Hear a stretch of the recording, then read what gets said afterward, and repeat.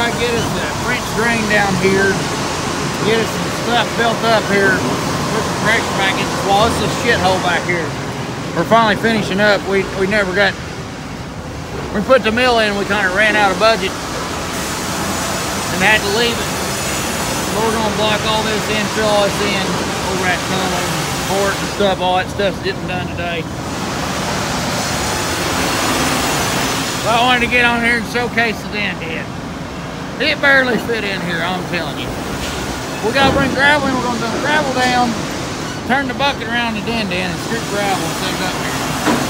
When we get done with that, we're gonna level gravel out and we're gonna put some concrete bales in here and make it where we can form this in to where it's kind of step down so the wall can't push out. That's what the idea is. That's what the idea is.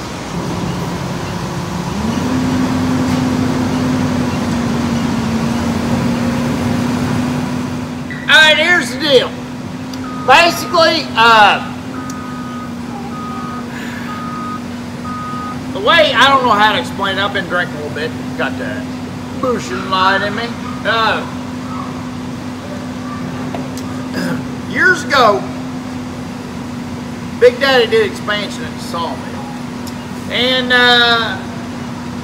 the expansion, when you expand the sawmill, it gets, you get financially strapped pretty quick. So what happened is he got his infrastructure down.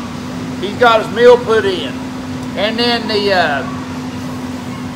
we're on a hillside, which is good in the sawmill because you got fall.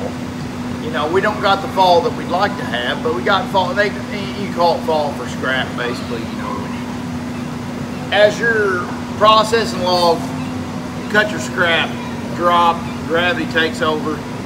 You got your fall. Any words, we got everything set up kind of the way we want it, but there's a few things that's just like, I don't know. It's kind of problems. The back side of this mill, what you're looking at is that white pipe right there, is basically coming out right behind the resaw pit. The belt you're seeing is coming straight out from the bandsaw. That's bandsaw dust you're seeing. Now there's a few things that's supposed to come onto this the concave belt coming out of the bandsaw that's not doing it because of that's towards the end of the project and usually the money starts running thin and that gets finagled, you know what I mean? So basically the concave tunnel, what you're seeing right there, up over top of the belt, and the concrete slab up there, which is a slab behind the edge or back there in the back of the building, it just kind of got, you know, it just kind of got felt sucking behind tent, so to speak. So what we're doing now is we got a minute, but so we're gonna pull all this out and get her. We're gonna fill in there and pour that pad full. We got some. Robin's got some cool buddies and that's going to come in and pour that. But us and Big Daddy, we kind of come up with another plan that we're also adding to the pour. That's going to be more of a foundation footer sort of deal to hold the sawmill up. But there's going to be some more modifications on the scrap side of this mill. But I'm kind of skipping around. Take your bath. Go get ready to go guineas. Boy. Well, go get ready to go guineas. Or else. I'm pretty hardcore daddy.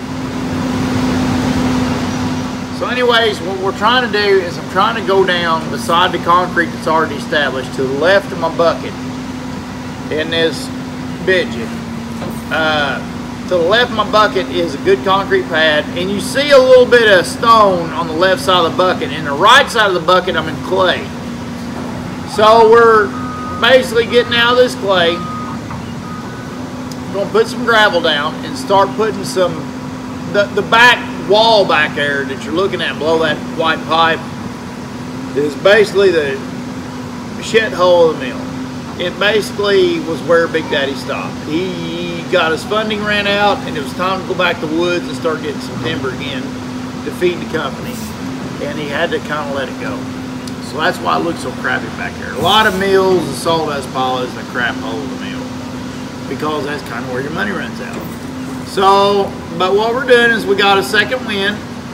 Look how that bucket, I love this din-din. I'm sorry, I love the din-din a bunch. Look how smart and soft yet strong the hydraulics are. You know, it's responsive, smooth, it's just everything a guy could want in a din-din.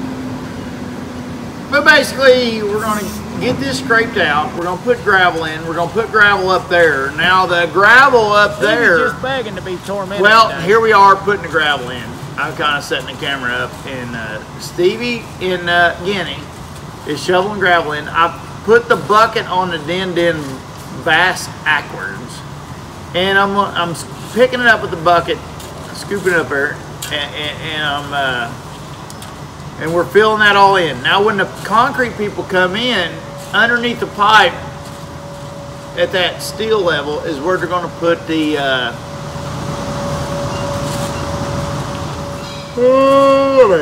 that's where they're going to put the footer in. So our job is to shovel gravel up in there and get all the gravel up in there they could possibly need.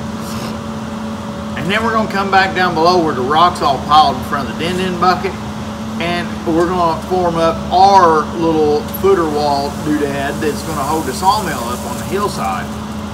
And we got to cut out a rough opening about above where about Stevie's standing for the door, outside door, because the other outside door behind Guinea basically opens up to a control panel, so it's basically useless. So we'll eventually have to pull that door out and put siding up.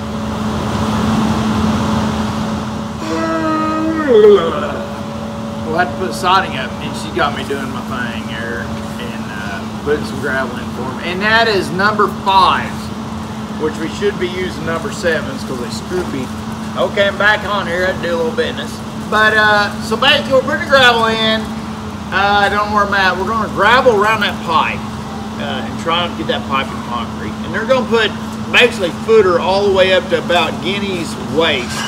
You can see the concrete pad behind Guinea up there.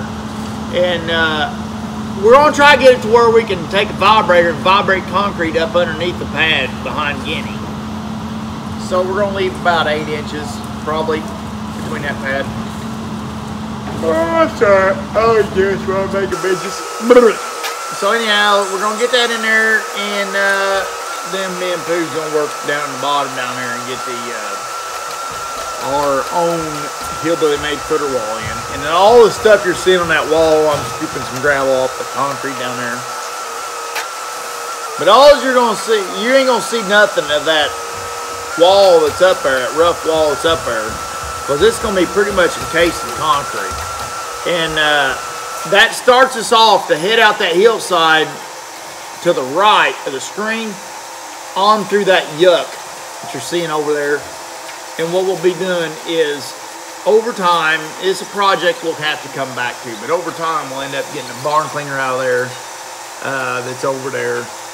In the next part of this video, part 2, come back in and check it out.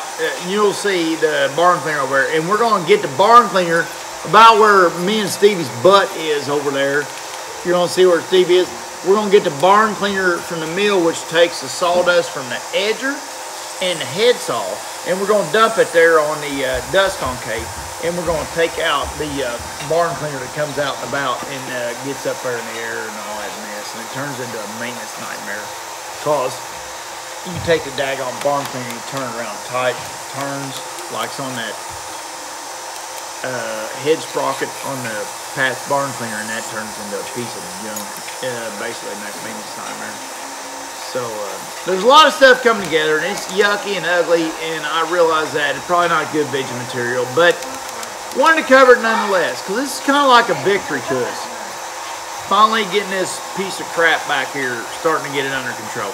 Because here's the thing, that's the type of thing that when you're tight on cash and things ain't going good, it slips through the cracks.